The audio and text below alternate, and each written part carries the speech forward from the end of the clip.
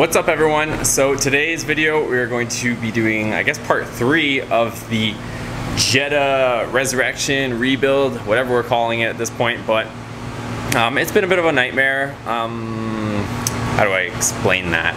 There were some issues that went on with it. The car is now running, but some of the stuff that went on with it was we were chasing down, like, there was 3 sensor issues, and they were coming up that the 3 sensors were having a problem. So I assumed there was something going on with the wiring harness because there's a bunch of clips broken and just a lot of hack job stuff.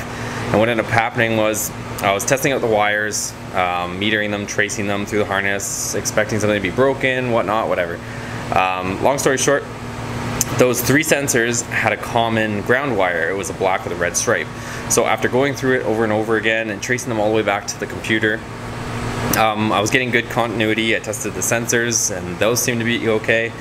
On a last ditch effort, what I ended up doing was I was assuming maybe a fuse was blown. Probably should have checked that first, and now I know, but I'll recommend that to you guys first. Always check your fuses first. I just assumed because it was a newer car, I really didn't think there was going to be any issues with that, but what happened was I went through all the fuses, every single fuse was good. And I checked them all, and there's a lot of spare spots on fuse boxes, but I'll let you guys know this. There's a lot of spare spots, but where there's supposed to be a fuse, you will see 2 contact points. So you'll see a little bit of a steel part and another steel part, which I'll show you in a second. And that's where a fuse is actually supposed to go. So I noticed that there was one spot where I saw 2 contacts, but no fuse. Sure enough, I borrowed a fuse from another spot, started right up. It was already running before, but started up, 0 check engine lights. So after spending a few hours trying to chase down some issues, it ended up just being a stupid fuse. Whatever. Anyways, it works now. I'm happy. Let's get into today's video on what we're going to be finishing up and wrapping up on the car. So I'll show you that now. Before we move on, since we're on the subject of fuses, this is what I mean. So you can tell if a fuse is supposed to be somewhere. If you look here, you'll see 1 contact. But if I pull out one of these fuses, see how there's 2 contacts, 1 and 1? That means there's supposed to be a fuse there. But if you don't see any contacts, like any of these spots, generally that means that there's not supposed to be something there, but if you see 2 contacts like such, a fuse should be there. So that's what I ended up finding. It was one of these ones over here that was missing that caused us all the headaches. So now I'll go on to the other stuff. So you can see here, this is where the battery's supposed to go. There's actually a battery tray that was missing when I purchased the vehicle. So I bought some stuff and I'll get into that now. So we have a battery tray to go where there was one missing. Picked that up for about 20 bucks. Good deal, because they're about 60 or something like that from the dealership. I also had to get a brand new battery. This is just some cheap one because we're trying to do this on a budget because I don't want to spend too much money on this car. A Conocraft, it's like some $70 battery from AutoZone, but it should last long enough at least. And then I have hood latch cables. For some reason these guys cut the cables, lost the cables, did something with the cables, and the hood latch cable on these cars are 2 pieces. So there's this piece, and then there's this little doohickey bracket thing that connects the 2 so that you can connect this little ball socket thing. They got this ball and socket type ordeal that has to go in this little doohickey in the middle. So we got that, and this was a big deal, guys. I ended up getting a condenser. I guess I can slide it out of the box for you guys. So I had to get a condenser, and I'll get into why I had to get it. So this is a used condenser. I got super lucky on this thing because as of the time of making this video, this car, since it's so new, a 2016, and it's the 1.4 liter, which is a fairly new engine for Volkswagen, they don't have aftermarket condensers. So this actually was from a body shop who did an insurance repair on this. And insurance is super picky, so the only reason they replaced this was because of this little dent here in the bottom, and that's not even a portion that carries fluid, only this core is. So just this little tiny dent, he said, doesn't leak, anything like that, but I already kind of know it doesn't, because if you follow it back here, that doesn't actually carry any fluid, this bottom one, only these cores do. So anyways, this thing was like 400 bucks to buy new. I got it for 45 bucks, and the reason why I had to replace it is somebody went ahead and I hope you guys can see this. Yeah, so there is a condenser in there, but it's the wrong one for this engine. It fits a 2.5 liter. I'm assuming they went ahead and bought it, thought it was going to work, and you can see that the AC lines right here are just hanging because they don't fit in. It's a different bracket system. If I pull this out, you guys can probably see it. See how this has this flat face here? That's what those style of AC lines connect to. So you have this flat face, and that's where the sealing surface is. If you look at this one, it's just a big gaping hole, and it seals in the back, which if you try to plug or connect those two lines, they don't work. So I gotta rip out. I'm gonna try to do this as painlessly as possible, but I have to get out, probably take out the radiator fans, the radiator, and to get to the condenser. Condenser actually bolts to the radiator. You can see here with these 4 bolts. So I'm gonna try to minimize the workload as much as possible to get this done. But then the AC system should be good to go. Only one concern is they bent the living crap out of all this stuff here and kind of kinked this rubber hose a little bit. I think once I'm gonna have to gently bend this back into position, because this is supposed to be way down there, and this is supposed to be down there as well, and this is supposed to be down here, with this loop sitting lower than the hood line, because right now this stupid loop is sitting way up there, like you guys can see. So that's what we got going on. I think that's pretty much it as far as mechanical stuff. Once we get all that, I did have just distilled water in here. It's got a hint of antifreeze, you guys can see, but I think I'm probably, since there was so much crud in there, I'm probably gonna dump that, put distilled, and then I do have Volkswagen approved coolant that I'm gonna throw in here just so everything is done correctly and right, since they're very picky on their coolant on these vehicles. But that's most of it. I am waiting for seatbelts to come back. I'm getting them rebuilt, so I do have to get that stuff in order to be 100% ready. And one more thing, we're probably going to be, you guys are going to laugh because, I mean, it's just a Jetta, but we're probably going to be doing something fun if I can get around to it. I'm not sure if I'm going to cover it in this video or maybe the next video, but my previous Jetta, I'm actually giving it to my old man. He wants it because it's a diesel and yada yada. It's good on fuel and he wants it, so I'm going to go ahead and give that to him. But it has lowering suspension, it has iBox Sportline springs, and he doesn't want a lowered car. So along with that, he just wants regular tires, nothing like that. So I'm thinking of swapping that stuff out. It does fit on this Jetta, so I was gonna swap the springs, swap the wheels, because right now on this car we only have just these hubcaps here. So hubcaps, and it's at stock ride height, which doesn't look the best. I mean, it's just a Jetta, it's not gonna be anything performance, but here, I'll show you what we're gonna put on, so you guys can get a general idea of what this thing will look like. So here's my diesel Jetta, Mk6 2006, and it has these wheels on it, 18-inch wheels, and it has the iBox Sportline, so it sits a lot nicer, I think, at least. You guys can let me know what you guys think in the comments below, but we're gonna go ahead probably and hopefully swap that suspension. I'm just hoping those bolts are gonna come out because I haven't touched that thing in a few years, so that's the plan. So I'm not gonna waste any time getting right into this. I'm gonna rip off this airbox stuff. And then we will probably take off the radiator fans, is going to be next, and see if we can't wiggle this out without too much effort. So that's the plan, let's get into it.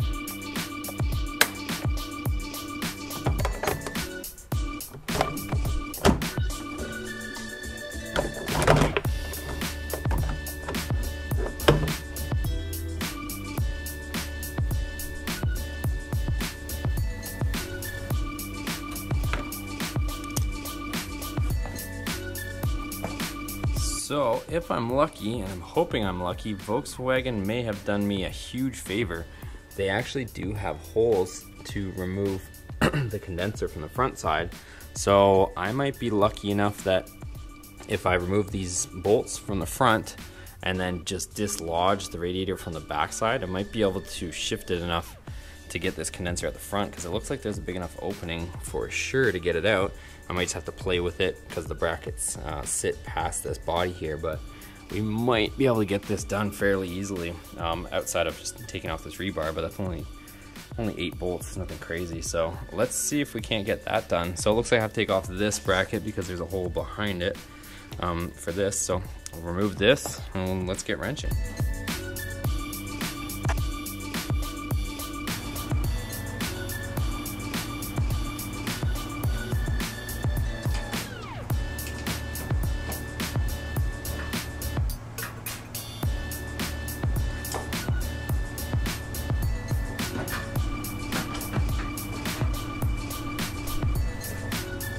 Okay, so I am so thankful Volkswagen, like I said, they did a huge favor for us, and I didn't even have to take the rebar or any of that stuff out. It just slipped out of there. I had to dislodge the radiator just to pull it back, like I was saying. So there's a screw here, and it's supposed to be here. I'm still waiting on a few more parts, but there's a little bracket that you can probably see holds the radiator in place. And yeah, it just dropped out of there. I tucked it in this way, tucked it out, and then just dropped it straight down, and it fell at the bottom. And I can hopefully do the same thing with this one. So that's gonna save me a ton of time. So I'm very happy that that went that way. I don't have to mess with any of that other stuff, and we can just continue. So let's get that new one in there and get rocking.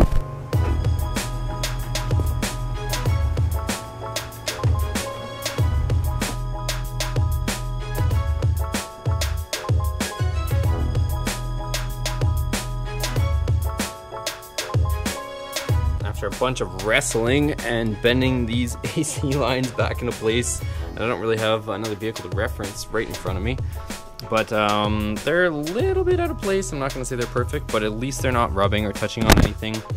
And this is now going to be sitting below the hood line, so the kink is gone out of it. And this thing has just been bent so out of proportion, and I think you guys can probably agree with me that we don't want to bend these too much, otherwise we'll probably be buying new ones. And I looked, and this thing's like $300 or $500 for this really long one that goes all the way back to the Fireball. So I really don't want to be messing with it too much to be buying one. So I've gotten it close. It's going to sit below the headlight. It's going to clear the hood, and importantly, it connects up to here nice, and they wrap around here. They're not going to be dragging, doing anything funny. And like I said, everything is going to be clearing the fan. So no issues there. Tighten everything up and start buttoning it back together. I did have to take this headlight out just to be able to get these AC lines below the headlight line, which is where they're supposed to be, because the headlight goes through here, and you can see this kind of somewhat original shape that's supposed to keep it below the headlight and kind of along that frame line there. I do think, I'm not too sure, but if I had to assume, I would say that this is supposed to tuck into there, but this thing is so bent out of shape that I don't want to be trying to bend it too much to get it back in there. So this is going to be close enough to where it's supposed to be, with it not touching anything, but also without compromising, potentially spraying a leak if we start bending those things too much. So anyways, get everything tightened back up, and we'll continue. Before I put the rest of the front end on, I do have to put the hood latch in, and the hood latch cable, like I was mentioning earlier, is cut. So here's the original one. Somebody decided to cut it or chop it or do something fun with it. So I do have to take that out. It runs through the inner frame. I don't know if you guys can see it, but it doesn't run through the fender well here. It runs through the inner frame, ends up in here.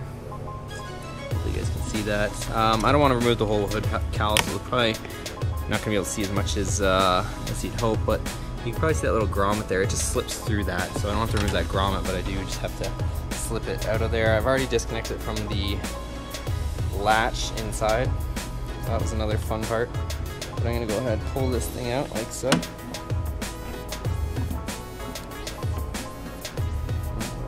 Ball on the end gets stuck in the boot, but okay, so that's out. And then it has the grommet here that just pops in through there into this inner fender, like I was mentioning to you guys. So once you're done shoving it through there, you're gonna want to end up with your cable obviously close to the latch, and it's not too difficult. Getting this handle off is the hardest part. So this handle, you can see this little latch here. You have to lift this up in order to get this off. So you kind of just have to get the handle in a situation where you can use a little screwdriver or something like this and pry this little latch out, because that's the mechanism that holds this thing in place, is this little latch in the corner here. Otherwise you'll be fighting with it, trying to get it out of there. So we'll put this little ball in here, flip this around, drop our cable in. So we now have a hood latch cable, and I can put some of this interior paneling on. Still gotta tackle some other stuff, so I'm not gonna completely assemble it, but I'll at least get the latch on here so we can do that. So let me throw that latch on and then we'll continue. Here's the other part of the hood latch cable. So like I said, there's this little connecting block. This thing is $12 if you guys can believe that, but where else are you gonna buy this stupid thing? And then the other cable. So altogether, all this stuff's like 40 bucks just to get all this.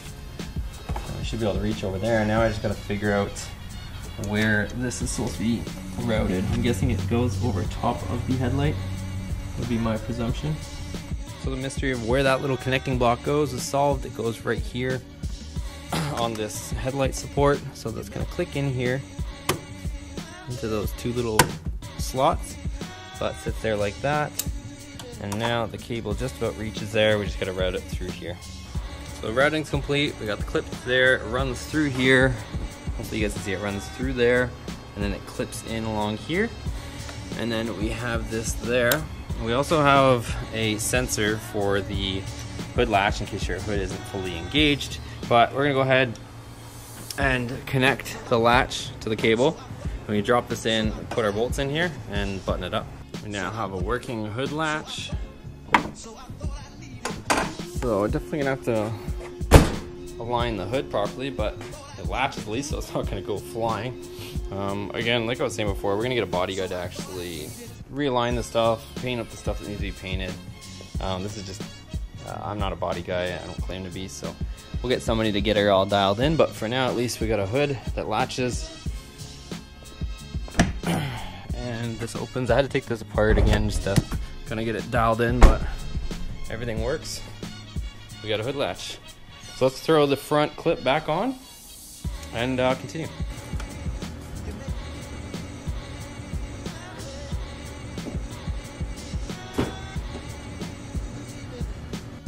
Front end is now on, and I'm going to go ahead and install this battery tray in there. And at the same time, I'm also going to put the intake back on too.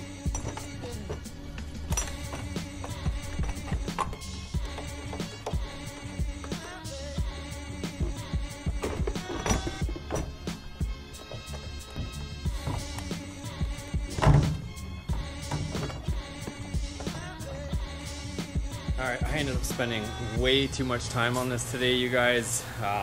It's looking great, but I ended up going through the whole hassle of swapping out the wheels from the 2006 one. Swapped out the wheels, swapped out the suspension, so we put the regular ones there. I'm missing one hubcap because that car didn't come with one hubcap, so we got 3 on there. Like I said, this car's going to my old man. He wants it for just a daily driver, and yeah, I guess he just wants it stock ride height, stock suspension, and regular wheels. He doesn't want to have a rough ride and all that stuff. But look at how good this thing is looking, guys.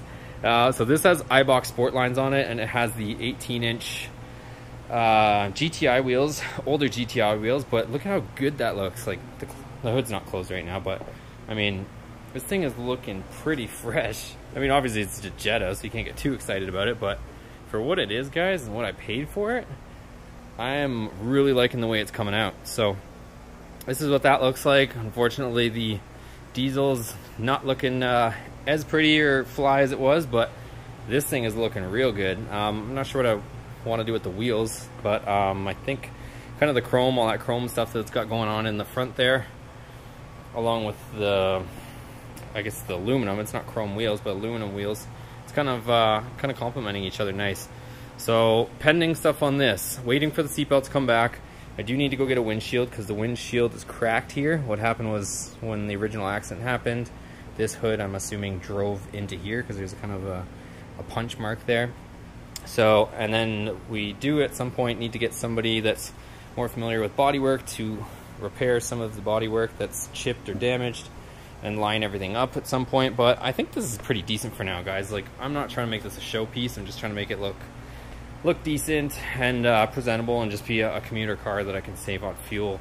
So yeah, seatbelts, and we should be rocking and rolling here. I do have to switch and put actual antifreeze in it because right now it's just got distilled water in it because I was just testing things and I didn't want to run through the really expensive Volkswagen antifreeze because they call for some really fancy stuff and it's really expensive. But anyways, guys, I feel like I'm rambling on. I am exhausted. I'm gonna hit the hay, but if you guys like this video, give it a thumbs up. Any questions about this this build, if we want to call it a build, but this repair of this car, ask me a question in the comments below. Follow us on Instagram, same spelling, @Motorsports, but wherever you guys want to follow along, it's cool with me. Thanks for watching, guys, and we'll see you on the next video. Take care.